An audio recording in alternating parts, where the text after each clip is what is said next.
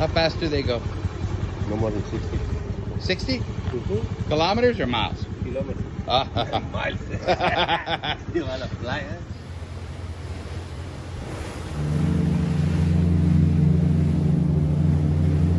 In early December, my wife and I hopped a boat and set sail for warmer climates, saying goodbye to the cold and foggy weather of Texas for a while. This side's done.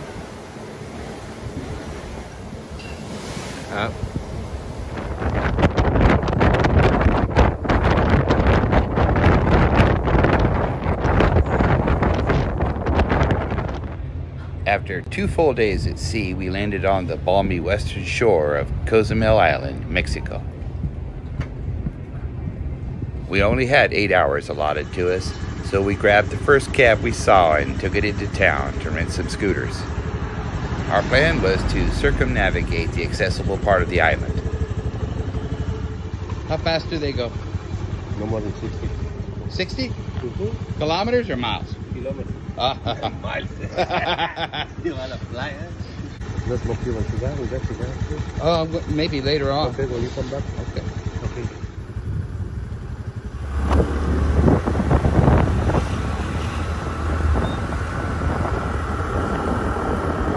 Alright folks, I promised you something exotic, and here we are in the beautiful island of Cozumel. We are doing a loop right now. Look at this. Note how calm the waters are on this side of the island.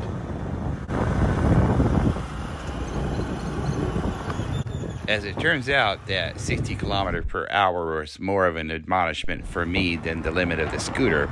I found myself easily going 70 and 75 kilometers per hour. A few kilometers past our boat dock, we veered off the Quintana Roo State Highway C1 onto the coastal highway that roughly paralleled the C1. This road would take us through long green tunnels, but would occasionally dip down and allow some views of the Caribbean.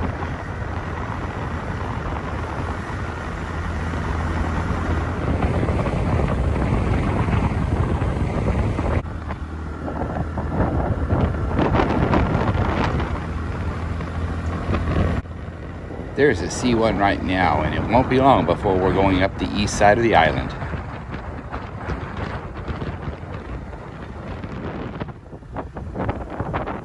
Driving up the east coast gave us our best views of the Caribbean Sea. There's nothing on this side of the island to dampen the wind and waves, and you can see why the ships would dock on the westerly side.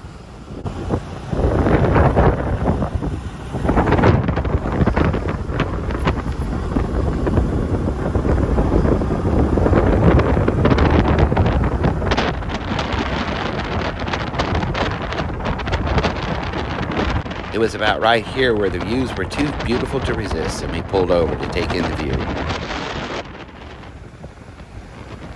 As it turned out, this stop was a lucky break because we spotted something that we'd been on the lookout for on this side of the island.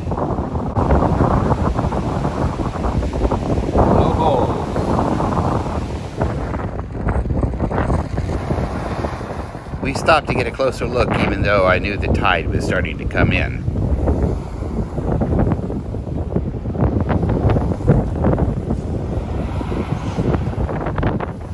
I was cognizant of the fact that the next wave could bring 3 or 4 feet of water and scrub my body up against the rocks, so I tried not to tarry too long.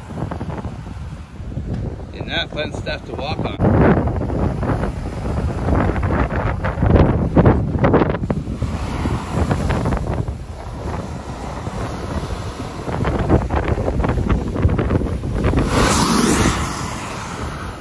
That one got me.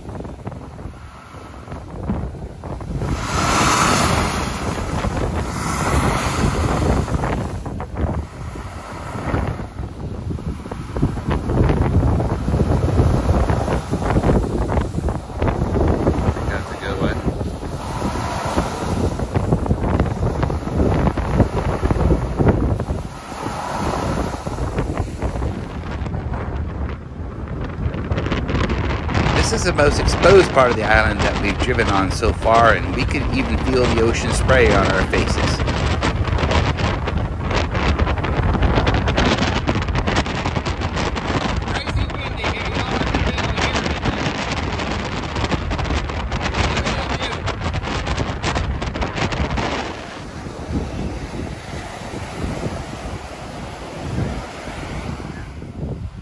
We pulled over at a storm-damaged restaurant just to see what was going on because there were a lot of cars parked around.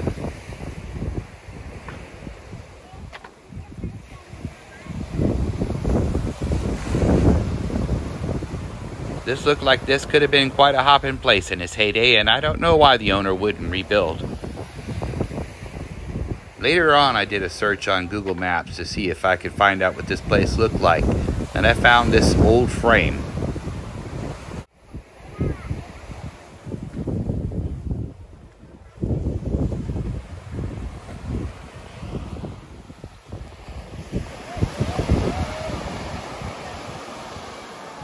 It's a surfing class.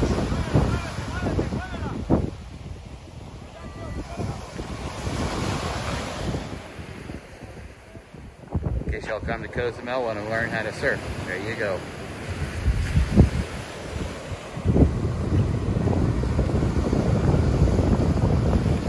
And they're beautiful. I always love the things. It was about right here where we hopped on the C1 and started looking for a restaurant. Around this corner, we spotted the El Pescador restaurant and pulled over. Turns out they were closed.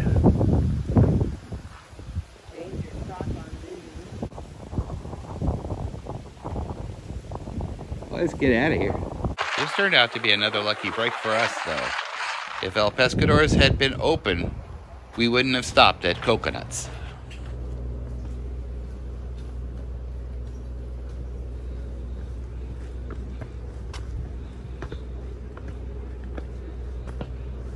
Let's go out a haul.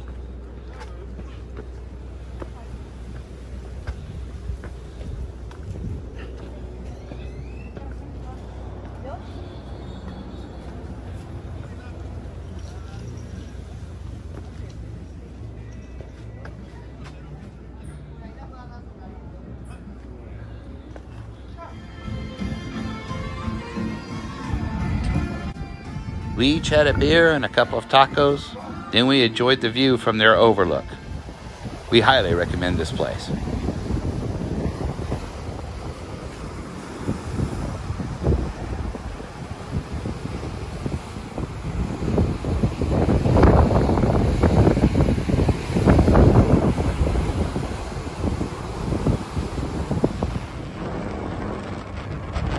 After lunch, it was time to head back into town, finish the loop, and get closer to our boat.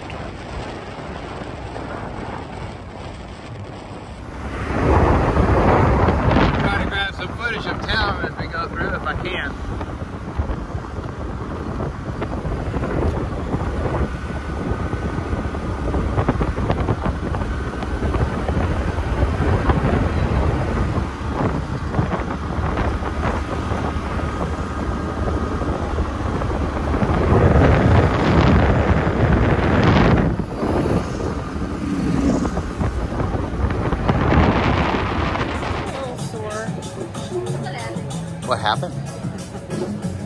Well, I felt a little sharp jab when we were riding the scooter, and ow, and then it didn't go away, and I was down and there was a stinger to a bee.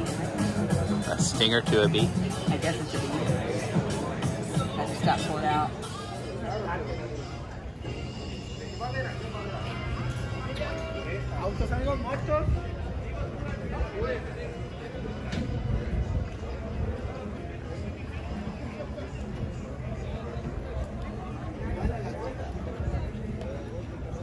I would say it's just a shadow of its former self. What do you think? I mean, shadow, but you can definitely tell there's a lot less tourists out. It's good to see some of the old things you're familiar with that are still here. But I know, like Bubba Gum's, that's gone. So some places did not make it.